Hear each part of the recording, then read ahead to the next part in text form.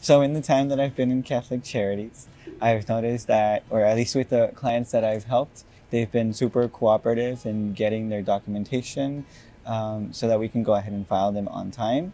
I've also noticed that a lot of the families that we're helping, that they feel a sense of anxiety and stress because they've had to gather the money for filing or to pay for these applications. So it's been really, really difficult for them, I've noticed.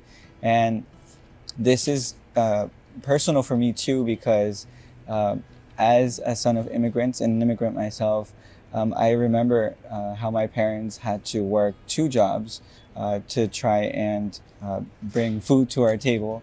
My mom and my dad, they both delivered newspapers and they also worked cleaning houses.